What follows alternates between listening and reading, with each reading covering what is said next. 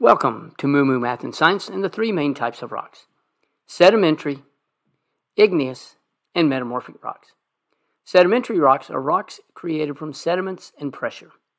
You can use WEDKK to help you understand how sediment rocks are formed. The W stands for weathering. This includes the rocks being broken apart by wind, vegetation, water, and other items, which breaks the rocks apart into very small pieces called sediment. E is erosion, which are forces like wind and water that carries the sediment away. D is deposition, in which these sediments are deposited. C is compaction, which is the result of pressure compacting the sediment together. And C is cementation, where the sediments are glued and pressed together into a rock. Some examples of sedimentary rocks include this mudstone cliff, Rainbow Mountain, limestone cliffs, and even coal deposits. Igneous rocks are rocks born from fire. The interior of the earth can be very hot, even to the point of melting rock.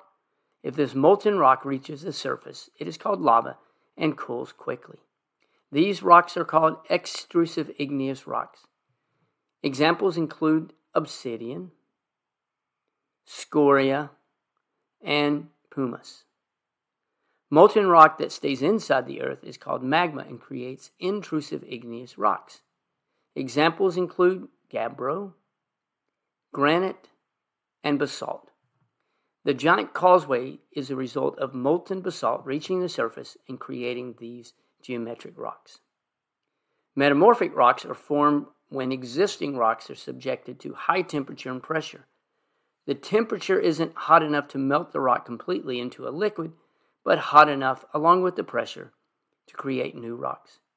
Marble is a metamorphic rock created from limestone, and slate comes from shell or mud rock.